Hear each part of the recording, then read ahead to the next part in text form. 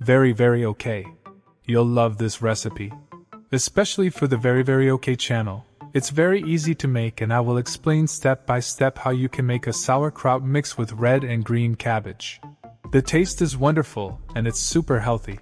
Red or purple cabbage is a type of cabbage, just like green cabbage. It is therefore also well suited for making sauerkraut. However, red cabbage will have a sweeter and milder taste than green cabbage. During fermentation, the red cabbage will take on a slightly translucent dark pink color. This combination is perfect for hot dogs, chicken, steak, and you can even mix it with other types of salad. This salad I make is a mix of cucumber, tomato, carrot, and soon I will bring this recipe to the channel because this salad can be consumed within a week and is rich in fiber and vitamins. So if you like our content and want to gain valuable knowledge and wonderful recipes, take the opportunity to subscribe to our channel. This way you help us produce much more content, mouth-watering recipes, and a lot of information for you to improve your knowledge in cooking. Oh, and don't forget to give your like, share with your friends. Very okay. So let's start our step-by-step tutorial. Here I have green cabbage and also red cabbage. Usually, I use more green cabbage, so I prefer to buy a larger one, and the red cabbage a smaller one. Well, you can try to also use half red cabbage and the other half green cabbage. In my case, as I have made this recipe several times, I prefer to do it this way. And yes, it will yield a lot of sauerkraut, and you will be able to include it every day during your meals without a problem. Just be careful not to overdo it, especially if you can't consume a lot of salt. But in my case, I am using a good quality salt. Yes, that's a great tip you can follow. Buy a quality sea salt, and you will benefit much more. After washing the cabbage well, and of course, make sure to wash your hands well. I'm going to start first with the green cabbage.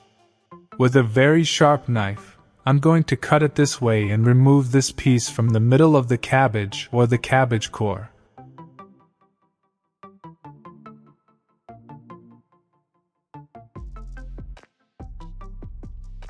And soon I will weigh the cabbage.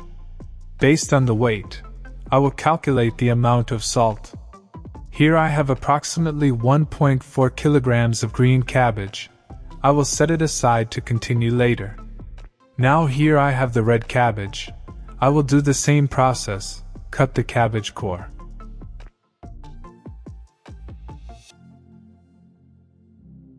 Here I have approximately 500 grams of red cabbage. Based on the weight of the cabbage that I will use, then I will use 39.56 grams of salt. For example, if you use 1 kilogram of cabbage, then you will use approximately 20 grams of salt. To be more precise, when making sauerkraut, the ratio of salt to cabbage is 2.25 to 2.5% salt by weight. The salt I am using is a good quality salt. Yes, this is very important and makes all the difference. I will start to cut the red cabbage this way. You can do it calmly and without haste to have a good result at the end. After cutting, I can set it aside in a dish. I will cut the green cabbage in the same way and set it aside in the same dish. The order doesn't matter, since the sauerkraut will be a mix of green and red cabbage. Yes, I will continue to cut all the remaining cabbage and then show you how the fermentation process will begin. Here, as you can see, I have quite a lot of cabbage. I'll set some aside and add the rest later as my dish is quite full this time. But don't worry, as you start to mash the cabbage it will become easier, and even fun, I'd say. I'll start adding the salt gradually, and then I'll start working with my hands. Yes, it's a process that requires a bit of patience. If you've tried before and it didn't work out, try following my step by step and you'll get a good result and be able to make this many times for you and your family. Soon, I'll post a video about the benefits of adding red cabbage to the fermentation. So subscribe, leave your like, and share so you don't miss the next videos. Now, I'll add the salt and mix in the rest of the cabbage. Yes, it's an exercise you do with your hands as you squeeze the cabbage. but I prefer to make a large quantity as I can make many meals and get the benefits of the probiotics in the sauerkraut. The taste is really good, so I'm sure you won't regret it. After squeezing the cabbage a bit, I'll let it rest for 40 minutes. The fermentation process is about to start, and it's much easier this way. Okay, now I'm going to show you the process. Yes, I'll keep squeezing and mashing the cabbage, and then the liquid starts to form. It's important to have a good amount of liquid as it's part of the fermentation process. Yes, red cabbage has more antioxidants, so you should definitely try this recipe. After mashing the cabbage, this time I mashed it for about 2 minutes. Now I'll let it rest for another 40 minutes.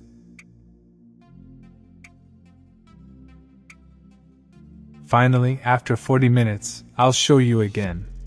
As you can see, I have a good amount of liquid in the bowl, and that's a good sign, a sign that the fermentation process is going to work. After I mash a bit more, I'll wait another 40 minutes and then I'll start transferring the cabbage to a glass dish. Okay, now I'll show you again. Here I have a large glass dish. I'll start putting the cabbage into the dish.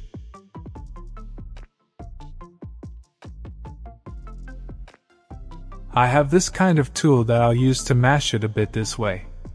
Since I have a lot of cabbage, I want to make sure there will be enough space in this glass dish. This glass jar is about 2 liters. If you're making a large quantity of cabbage, I suggest you divide it into 2 glass jars.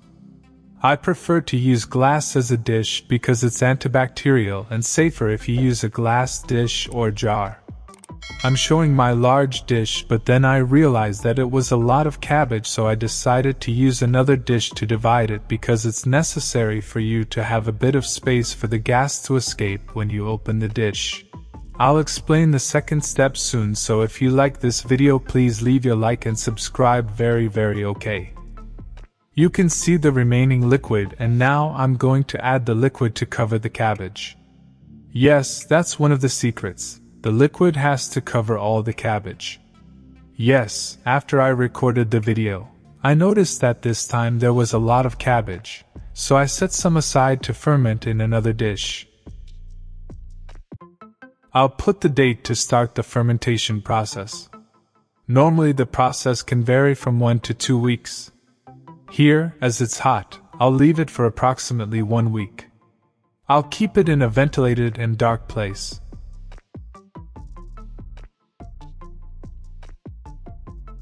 Now I'll show you.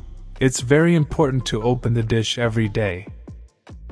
And open it slowly because there is gas inside the dish due to the fermentation process. It's not a very strong smell, but for some people who are more sensitive, it may not be pleasant. Once you open the glass dish, you can put it back and let the fermentation continue. So the tip you need to take note of is, open it every day, once a day, to let the gas out. While you're doing the fermentation process, you should preferably keep it in a ventilated and dark place. If you have a lot of cabbage, then I advise you to use 2 or more glass dishes because the good bacteria will produce gases.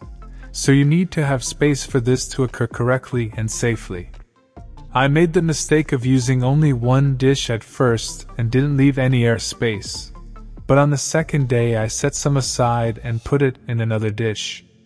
Another important tip, you need to cover the cabbage liquid enough for the fermentation process. The sauerkraut mix has turned out this color, a bit red. The color is vibrant and yes, most importantly, the taste is delicious and it's super healthy because it contains good bacteria due to the fermentation process. Now I'll show you the options you can make for your everyday meals. Here I prepared a delicious hot dog with chicken sausage and mashed potatoes. I'll bring this mashed potato recipe soon, it's wonderful. Here I prepared a delicious steak, rice with quinoa and turmeric accompanied by sauerkraut, also a great option. Here I prepared chicken breast with mascarpone, yes it's delicious. I'll bring this chicken recipe soon, it's a perfect combination with sauerkraut. If you're loving the scrumptious recipes, invaluable cooking knowledge, and expert skills we're sharing here on the Very OK channel, we'd be thrilled if you could show your support by hitting that subscribe button, smashing the like button, and spreading the love by sharing our content with your friends and family. We're committed to helping you elevate your culinary game, so stay tuned for more fantastic content. Together, let's cook up something amazing. Very OK.